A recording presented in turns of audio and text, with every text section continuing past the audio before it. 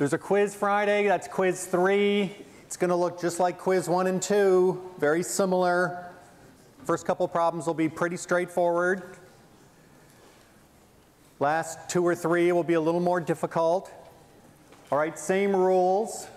Open everything except computers, including iPads and the like.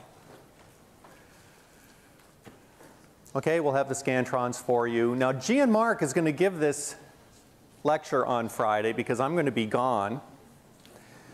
And so you'll have the quiz as usual. He'll give the lecture as usual. I'm writing the lecture. It's going to be about examples pertaining to chapter 14, so it's important stuff. I think examples are very helpful in terms of understanding the material. Okay, so just to let you know, we'll post the lecture as usual, and I'll be back on Monday.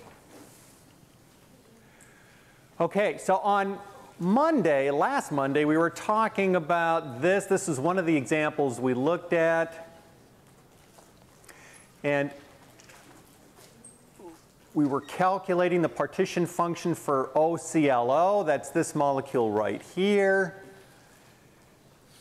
And we just said all we have to do to calculate the overall vibrational partition function is calculate the partition function for each one of these modes separately and multiply them together. Right, the modes are independent of one another thermally in terms of whether they're occupied or not, right? Whether the continuum of states associated with each one of these modes is occupied. They act independently of one another, so we can treat them independently. And so we can calculate this partition function using the equation we derived on Monday, and here's what that looks like. And we got these numbers, 1.12, 1.01, 1.00, and these numbers make sense to us mainly because we know the thermal energy at room temperature is 200 wave numbers. And so we don't expect these modes to be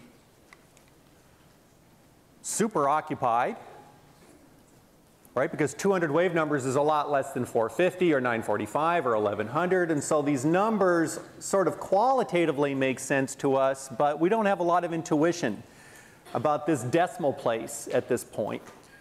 All right, what should we expect these these vibrational partition functions to be? Right? It's easier to have intuition about translation and rotation in some ways because in both of those cases the temperature is always much higher than the characteristic temperature.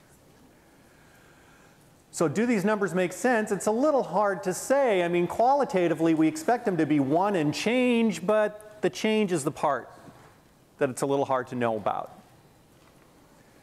So let's calculate these characteristic temperatures at 450 wave numbers, 945, 1100. All right, we expected excited vibrationals to be only slightly accessible. Yes. Okay. Well, I did that.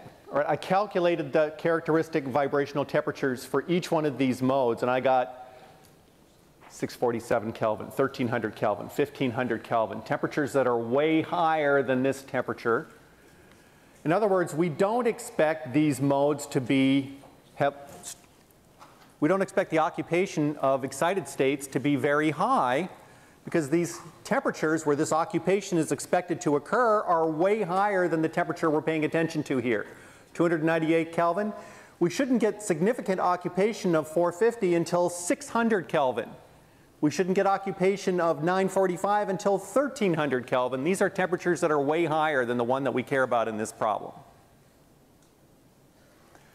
Now, what partition function would we expect right at the characteristic vibrational temperature? Because we're going to be around the characteristic vibrational temperature a lot. So what I did here is I made a plot of the partition function on this axis as a function of the temperature on this axis. It's just a plot of this equation right here. Right? And I did that for 3 different energies, 3 different h nus. 10 wave numbers, that's this red data right here. 100 wave numbers, that's this yellow data. And 1000 wave numbers. Okay? That's this green data right down here. 1,000 wave numbers, 100 wave numbers, and 10 wave numbers. I'm going to blow these up in just a second. Okay, so let's calculate what the characteristic vibrational temperature is for a 10 wave number mode. I mean, of course, in real molecules, we hardly ever see a vibration that has this little energy, do we? This would be unusually low. All right, but let's do the calculation anyway. The vibrational temperature would be only 14 degrees Kelvin. And so if I look at this plot and I go to 14 degrees Kelvin and I follow it up to this red line here, all right, I find out that Q at 14 degrees Kelvin is 1.6. So if we're right at the vibrational temperature, right, if the temperature of the environment is the vibrational temperature, we're going to expect the partition function to be 1.6. In other words, we're occupying the ground state, of course, that's the 1, right, but we're not, that first excited state is not fully accessible by the system. Only 1.6 total states, including the ground state, are thermally accessible at this characteristic vibrational temperature. If we want that to be 2, indicating that that first excited state is fully accessible to the system, we have to go all the way up to 21 degrees Kelvin. Right? There's 2. If I follow that down, that turns out to be 21 degrees Kelvin. Right? So I have to go to a temperature that's about 30% higher than the characteristic vibrational temperature to get full occupation of that state. Right? Why am I showing this to you? Because we don't really have any intuition about what we expect this partition function to be at these characteristic temperatures, the characteristic rotation temperature, the characteristic vibration temperature. Those are the two that we care about the most. Usually in rotation, we're at temperatures that are much higher than the characteristic rotational temperature, but in vibration, not. Right? We're often really close to it, but we don't really have any intuition about this. That's why I'm doing this. Now, what about, here's that, I blew this up now. Right, that's 500 degrees. Back here it was 50. So now I made it 500. Now this is a 100 wave number mode. So now that yellow line that was down here, that's blown up. Boom, there it is. Okay, now the vibrational temperature for that mode is 144 Kelvin. All right, but notice if I go to 144 and I go up to this plot, I get 1.6 again. Right, the partition function at the vibrational temperature stays the same. Right, even though we change the energy of the mode by a factor of 10, and if I want to fully access the first excited state, I'm going to have to go up to 208. Right, that's qualitatively exactly what we saw with the lower energy mode. I have to go to 30% higher temperature, roughly, in order to get full occupation of that excited state. And of course, if I do this with 1,000 wave numbers, the same thing happens. 1.6, now the characteristic vibrational temperature is an order of magnitude higher, right? But the partition function at that temperature is still 1.6. Still the same 30%-ish trend to get full occupation? Yes. So if I go 30% higher than 1,400, I get 2,080, and that's what it would take to get to. Okay, so that's the intuition we want to have, right? If the temperature equals the characteristic vibrational temperature, we're going to expect the partition function to be 1.6, 1.5.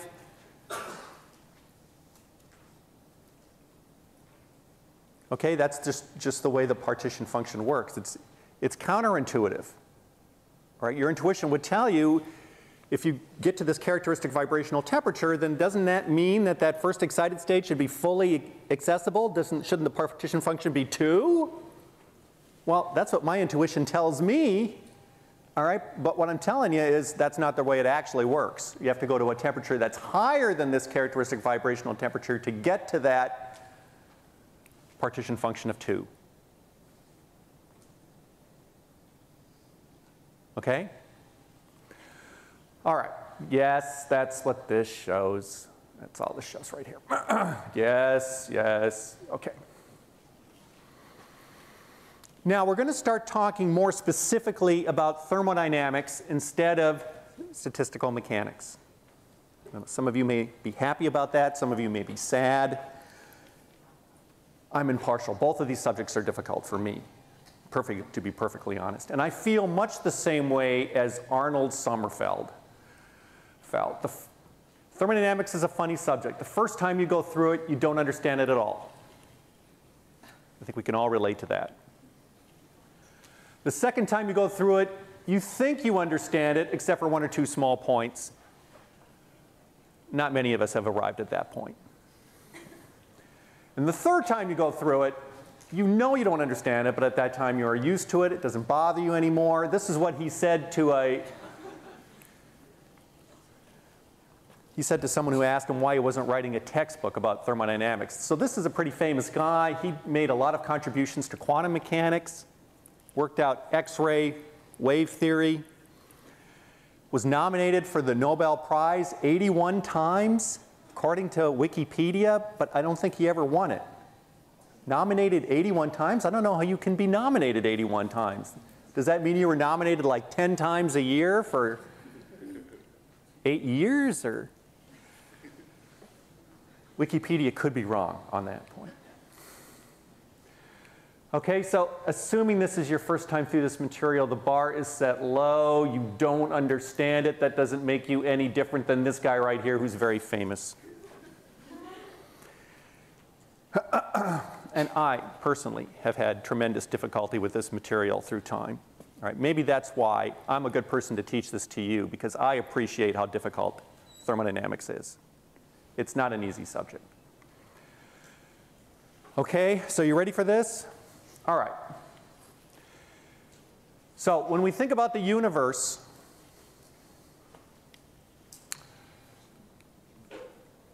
the total energy is assumed to be a fixed quantity. Right? The total energy in the whole universe now, I'm not talking about planet Earth, is assumed to be a fixed quantity as a function of time. Right? That's a hypothesis. This fixed amount of energy has been redistributed without being added to or subtracted from, as far as we can tell, for almost 14 billion years. Any physical quantity that cannot change with time is a conserved quantity. So energy would be an example of that. Right? It's a conserved quantity in the universe. Right? The first law of thermodynamics postulates that the energy is conserved in every process. Now, there is no proof that this is true. All right? It's like the Schrodinger equation. There's no proof for the Schrodinger equation. Schrodinger proposed the Schrodinger equation, and we compare it with experimental observations that we make in quantum mechanics on how systems really work. And we keep finding out that the Schrodinger equation predicts the right thing over and over again, no matter how the system changes. Right? And so we have more and more confidence that it's correct, but there's no proof that it's correct. Same thing is true in statistical mechanics. This equal weighting of states business, all right? These microstates, each microstate is equally probable for a thermodynamic system. All right, the only way to know that is to make many, many observations and to compare that hypothesis with what we see in the laboratory, and over time we build up confidence in these hypotheses. That's what conservation of energy is in thermodynamics. It's a postulate. It's a hypothesis.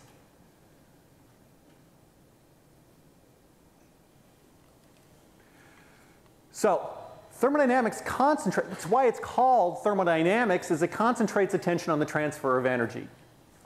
It provides just two categories for this transfer of energy: work and heat. All right, if we can understand flows of work and flows of heat, right, in and out of the system that we're studying, then we're going to understand the thermodynamics of that system.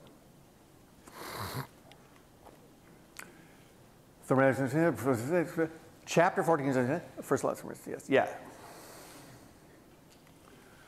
Now, one of the things that makes thermodynamics confusing is the terminology. All right, there's jargon and terminology, and it's very confusing. One of the things that we talk about a lot in thermodynamics is the system, represented by this purple rectangle. All right, we distinguish between the system. This is the thing that we're going to be studying the thermodynamics of. It could be a microscope slide. It could be a beaker. It could be something else, like a cell. Okay? And there's everything else around this system, all right, which we're going to call the surroundings. So to make the theory simpler, we take the thing that we care about, we call it the system, and everything else is the surroundings. Okay? Now, there are three flavors of systems. There are open systems. A microscope slide is an open system. All right, there can be flows of matter in and out of the microscope slide. Air can be dissolving in the liquid that's on the microscope slide. Water can be evaporating from the microscope slide as we're looking at whatever's under there. Okay, matter can be going in and out. Energy can be going in and out. We're shining a light on the microscope slide. We could be heating it up. All right, it's an open system. Both matter and energy can flow in and out of the system if it's open. There's a closed system where matter can't move but heat and energy can. Or heat in the form of work. Energy in the form of heat and work can flow in and out of the system. That's what I mean by this dashed line here. All right, it's not going to allow matter to move in and out, but heat and work can move in and out. And finally, there's a isolated system. All right, now this is a solid line. Neither energy nor matter can flow in and out of this system. Okay, and we'll talk later on about this isolated system. We're not going to talk a whole lot about open systems. There's a lot going on here. All right, and it basically ends up being a long Excel spreadsheet to understand flows of matter and heat and work in and out of such a system. But we're going to pay a lot of attention to these systems right here, closed systems, where we've made an effort to prevent matter from moving in and out.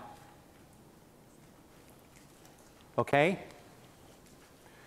Now, there's also different types of equilibrium. Just to make matters worse, there's mechanical equilibrium. In other words, the pressure of the system equals the pressure of the surroundings when we're in mechanical equilibrium. When the system is in mechanical equilibrium, the pressure is the same in and out inside the system and in the surroundings. In thermal equilibrium, the temperature is the same. In chemical equilibrium, the chemical potential, the total chemical potential is the same. We'll talk more about that later. All right, so we need to say something about the type of equilibrium that we're talking about oftentimes.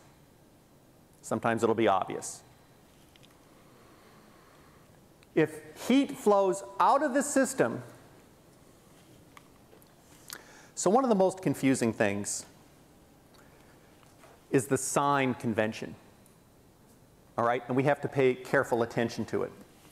All right, if heat flows out of the system, any process that transfers heat from the system to the surroundings is exothermic. If heat flows into the system, in other words, the total heat of the system gets higher as a function of that process, it's an endothermic process. Exothermic, endothermic. All right, more thermodynamic jargon. And the system has an internal energy, which we're just going to call U. We've encountered U already, but now we're going to assign U to the internal energy of this system. Okay, so the change in U as a consequence of any process, work, heat, all right, the change in U is going to be just given by the final internal energy of the system subtracted by the initial internal energy of the system. This is a property of any state function. All right, the internal energy is a state function. All right, this difference can always just be assessed by subtracting the final state from the initial state, and this is true for any type of state function. We'll talk about others later on. Yes, it's the final U of the system after the process. Yes, that's the initial.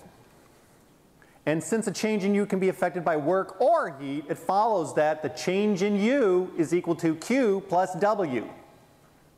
Since that's the only way energy can enter or exit the system is in terms of heat or work, right? Those are our two options. All right, if Q is positive and W is positive, then the internal energy of the system is going to get bigger. Now, we know intuitively what heat is. We've encountered it. All right? We have an intuitive feel for what it is. What's work? It's a little more abstract than heat. All right? It is, technically speaking, the force with which we act on the system multiplied by the displacement in the direction of this force. And there's different kinds of forces that we can think about, but let's just think now about a physical pressure.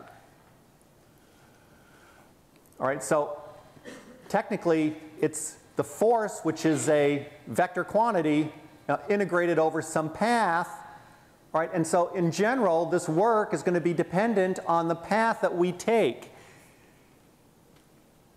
Now, that's a very abstract notion. We're going to make it concrete here in a minute.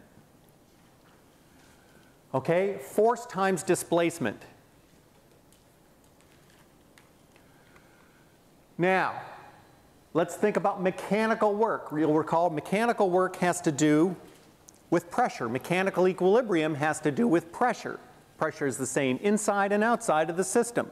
Now our system is going to be the gas that's inside this container here, which has a volume, V sub I, that is controlled by the position of this piston along this axis here, which is the x-axis. This axis extends from x equals 0 all the way up to x0. That's the initial starting point of the piston.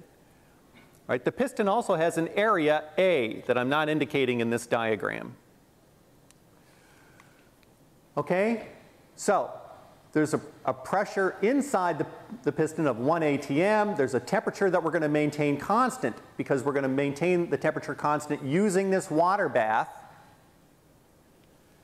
And the initial volume is V sub I. Okay? Now, we're in equilibrium here, so the external pressure and the internal pressure, they have to be equal to one another. That's mechanical equilibrium. Now, here's a mass over here. I'm going to move this mass over to the piston. What's going to happen? It's going to go down. Yes. Isn't that beautiful? Now we've got a final pressure, a final volume that's different from the initial pressure and the initial volume. Let's work through this, see if we can figure this out. All right, the external pressure is the final pressure. That's the initial pressure that we started with plus the pressure that's being applied by this mass right here. That mass has mass m. That's the gravitational constant, and that's the area of the piston. Okay, and we started off with 1 atm, so that's mg over a plus 1 atm.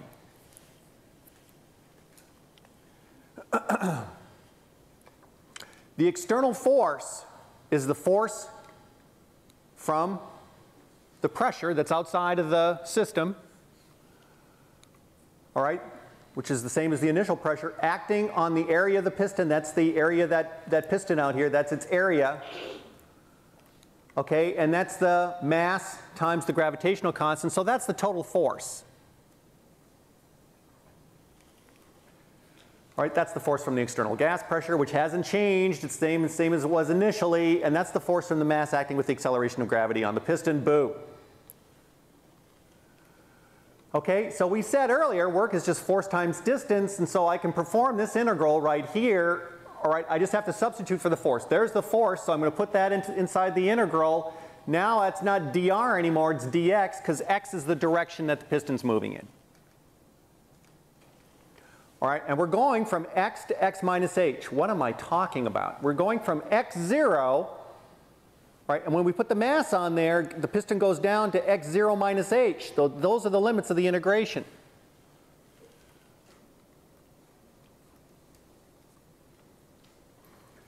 Okay, so when I evaluate that integral, oops, I didn't say. Why is that a minus sign? It's a minus sign because this force is directed in the negative x direction. It's directed down. Right? The positive x direction is up. All right, so the force is negative. Yes? A is area, right? A is area. Okay, so I can do this integral, and the reason it's so easy to do is because the force is constant. It doesn't depend on x. So I can pull it out of this integration, and I can just plug these limits in, boom, boom, boom, and I get h. Okay, so the work is just given by this really simple expression here, right? And it's multiplied. It's proportional to h. Okay, you with me so far? Now, what happens to the volume? Well, the change in the volume is just the final volume minus the initial volume. Right, here we are at the final volume. All right, and I can figure out what this volume is because it's this displacement multiplied by the area, right? Area of the piston times the displacement that it's moving through. And so that's the final volume right there, A times x0 minus h. And that is the initial volume. And so the difference between them is this minus A times h. That's the change in volume.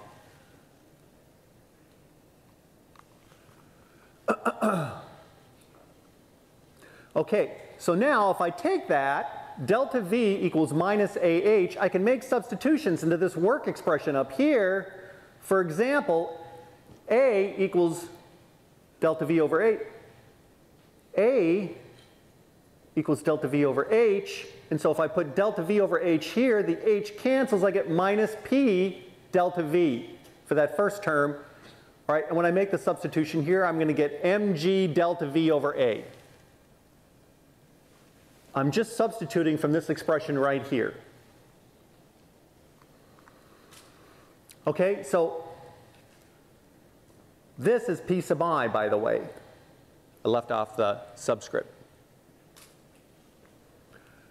Okay, so I can factor out the delta V, all right, because there's delta V here, and so this is work is equal to minus P sub I plus mg over A. Well, that's just the external pressure, the way we defined it earlier. That's just the total external pressure.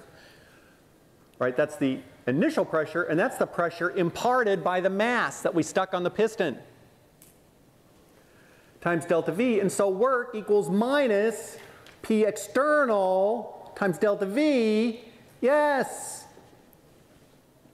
We can use this equation to calculate the mechanical work. All right? This is a derivation of it. I don't think this derivation is in your book. It turns out to be a helpful way to think about this process, as I'll show you in a second.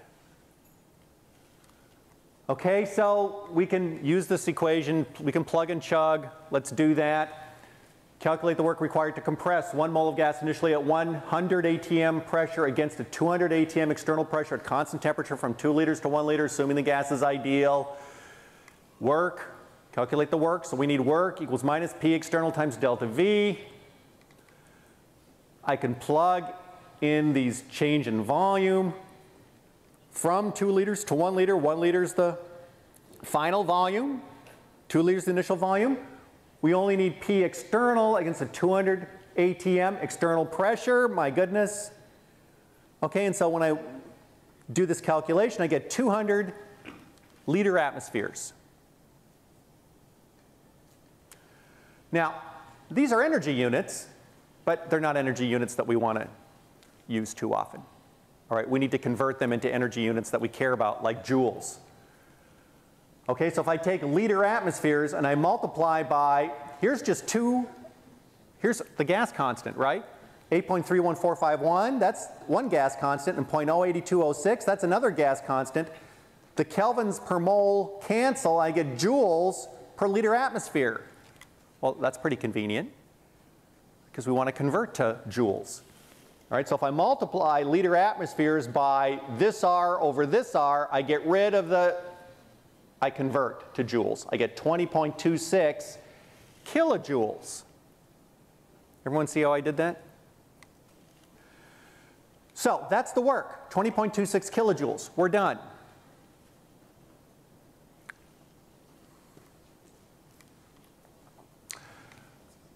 It's plus. Does that make sense? What does the plus mean? So every single time you do one of these thermodynamic calculations, you've got to ask yourself if the sign makes sense, because the sign is going to mess you up. All right? The sign is very important. We've got to get it right. Right? It's a big delta, minus versus plus. Right? It tells us everything about what's going on. So we can't, it's more important. Sign error, you know, in the past, not such a big deal. It's just a sign error. But here, the sign is everything. Right? It tells us whether energy is going in or energy is going out. Okay, so what does the plus sign mean? It means that the volume got smaller. All right, we did work on the system. Now, that's not intuitive.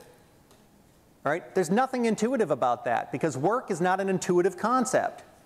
All right, but in PV work, if the volume gets smaller, you did work on the system, and work should be positive. Right? You're putting work into the system. Is that intuitive? No, not to me, it's not. Let's look at this graphically.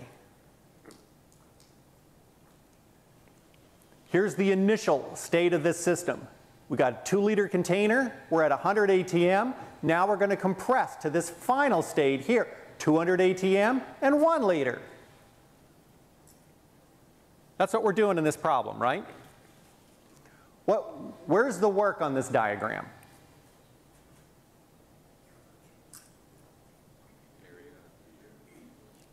Which area?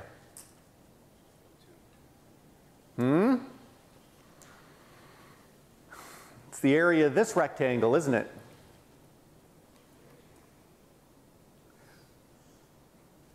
No. All right, we imagine that this process occurs in 2 steps. First, the pressure is increased to 200 ATM. Then, we compress at 200 ATM. That's the external pressure that we're acting against. This is the total work. All right, you might think it's just this. No. All right, does that mean that it makes no difference what pressure we started at? Yes. All right, because no matter where we start, we're going to, in the first step of our imaginary process, we're going to increase the pressure to the external pressure that we're acting against, and then we're going to compress. Right, it doesn't matter if you start here, here, here, here, or anywhere in between. That's odd. Okay?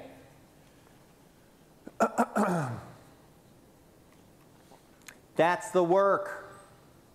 All right, it just happens that we started at 100 ATM.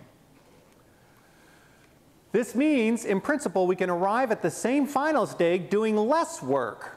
If we divide this compression process into 2 steps, my goodness, it might take less work to get there. All right, work is not a conserved quantity. It's not like energy. Right? It's not a conserved quantity. Use your imagination, you can do less of it. Many of you know that already. So, here's what we did before. We used 1 mass, we compress the piston. That's tantamount to doing this. Right? 1 mass was used to accomplish this change in displacement of this piston from 2 liters to 1 liter. All right, so instead of doing that, let's take 2 masses. All right, we'll put 1 mass on at a time, and after we put both masses on, we'll be at the same place, so that'll be the same final state of the system, but now we did it in 2 steps. We took the same mass, we sawed it in half, and we used it in 2 steps. That's going to save us work? Surprising, isn't it? Intuitively, that makes no sense. It seems like more work. Right? You had to saw the brick in half and then transfer 2 parts of the brick to the piston. All right, here's what we did. We started here, we did this compression first, and then we did this compression. I can calculate the work separately for each one of these 2 processes because I'm going to go to 1.5 liters and 150 ATM, boom, boom. Okay, and there's the work for this guy. All right, the first guy, that was the work was that area, now the work is this area. All right, we can call these processes 1 and 2. All right, when I add them together, I get 17.73 kilojoules. That's less than we calculated. We calculated 20.26. Remember that? 17.73. That's less. We did less work. And we got to the same final state. Okay? The total work depends upon the path that we choose between 2 equilibrium states. This is a very important point. Right? The amount of work that you have to do to get to traverse from an initial equilibrium state to some final equilibrium state, right? That's not a conserved quantity. It depends on the path that you take. It's a path-dependent quantity. That's a very important message of thermodynamics. So in principle, more steps means less work. All right, this is an example. So let me just make a few general comments. What we're talking about here is an example of expansion or compression against a constant pressure. Yeah, this is mechanical work that we're talking about, mechanical equilibrium. There's other possibilities. There could be a reversible expansion. There could be an isothermal and reversible expansion. All right, in thermodynamics, a reversible process. Here's more jargon for you. Reversible? What's a reversible process? A reversible process is a process that is easily reversed. All right, what does that mean? It means that if I'm applying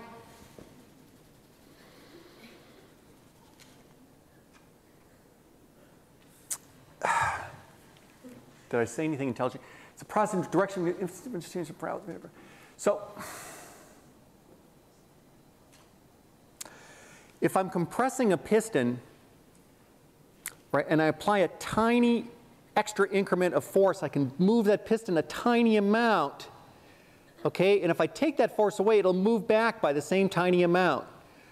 All right, and so that was an infinitesimal change in pressure that I applied to that piston. All right, and the process reversed. In other words, I compressed the gas a little bit, but then when I took the pressure away, the piston came right back, right, by the same amount.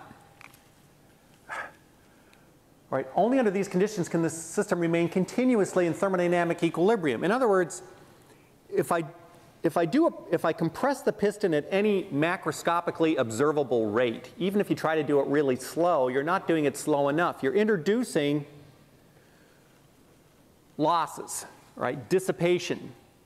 Energy's getting lost. Why? There's turbulence in the gas that you're exciting when you do this compression, for example. Right? There's friction terms in the process, right, that suck energy out of it. All right? If you want the process to conserve energy, you've got to do it infinitely slowly, turns out. All right? That's an odd notion, but that's the way it works. So, how do we do that here? All right, I cut the brick in half already. All right, and I know I can do less work with 2 halves of the brick. What I'm going to do is I'm going to take these 2 pieces of brick now and I'm going to put them in a mortar and pestle. How many people know what that is? All right, I'm going to grind them up and make a powder. All right, there it is. I powdered the brick, and now I'm going to transfer 1 grain of this powdered brick onto the piston. All right, it moved so that the volume is now smaller by dV. All right, I was careful not to lose any of the brick, mind you. right, which is easy to do in this process, but I was careful. All right, and so now I'm taking a tweezers and I'm putting flake by flake all of the brick now onto this piston, and sure enough, it ends up at the same final location. All right, there is no way to do this more slowly than this. Right? It takes months.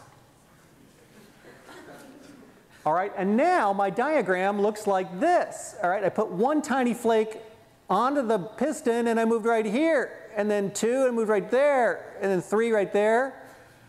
All right, it took thousands to get all the way up to the final pressure. You with me?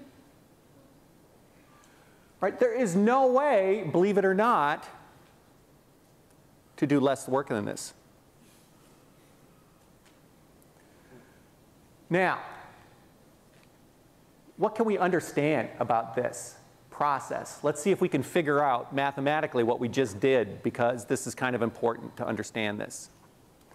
Here's what we did. So as an example, if the external pressure is continuously adjusted, so it's infinitesimally higher than the initial pressure, that's what we did. We just made it infinitesimally higher by putting 1 grain at a time on the piston.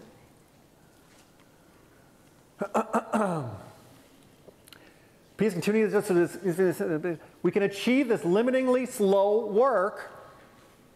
We're going to call that pressure that we're adjusting flake grain by grain, we're going to call that P_sys. Right? That's just to give it a name. All right, now we know work is minus P_sys dV. All right, work work associated with the addition of each grain. Right, because we're going to decrease the volume rather by dV. All right, so if we integrate that, all right, this is the pressure that depends on the volume. That's what I mean by this notation. Times dV. Now, what's P_sys? Well, if it's an ideal gas, P is just nRT over V, right? P is just nRT over V. nRT don't depend on V, right? So they can go out front in this integral. So I've just got an integral from the initial volume to the final volume of dV over V. I can do that integral. That's pretty easy, right? That's just log V final over V initial. All right, so that's the work right there. How easy is that? All right, all I did is I write the work as a differential, and I recognize that the volume change as I add each grain is going to be super tiny.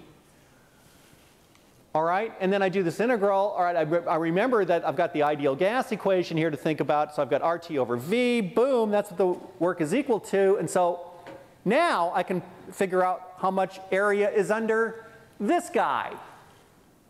That's the total work that I did in this case, right? And so when I do that calculation, I got 1 mole times 8.31451 times 2,437 degrees Kelvin. Where did that come from?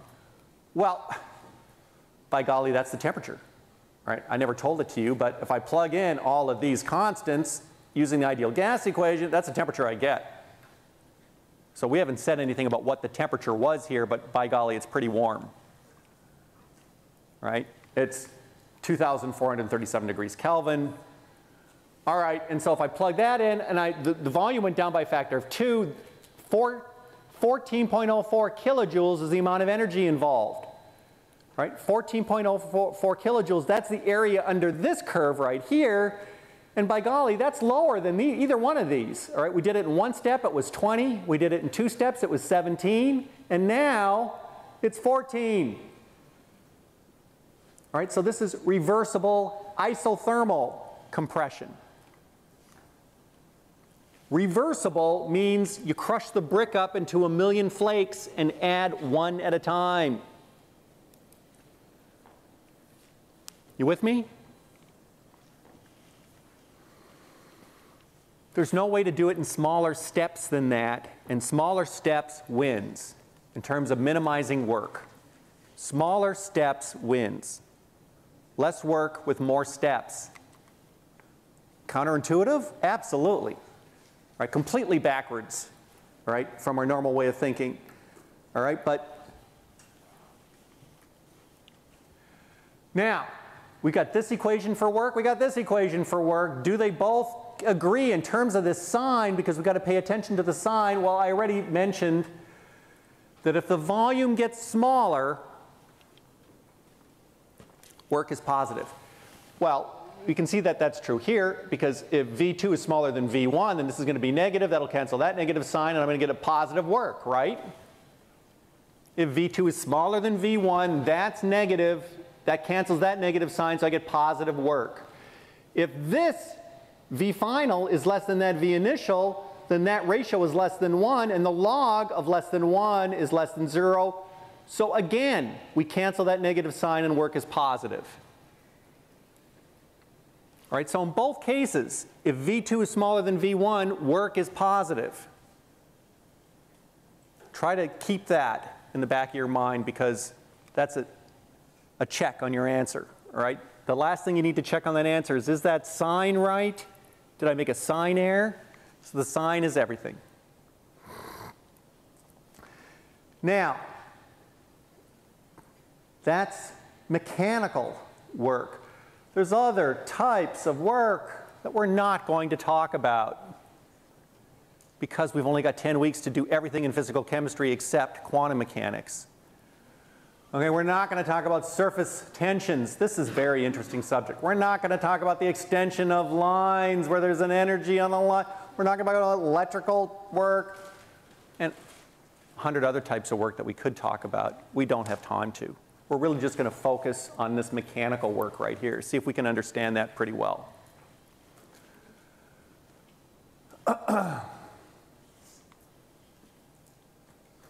Okay, I think I'm going to let G and Mark tell you about the rest of this. I think there's 130 slides in this lecture. I'm tired. Okay, so on Friday, quiz 3. Right, same drill, every other seat, and then a short lecture from G and Mark.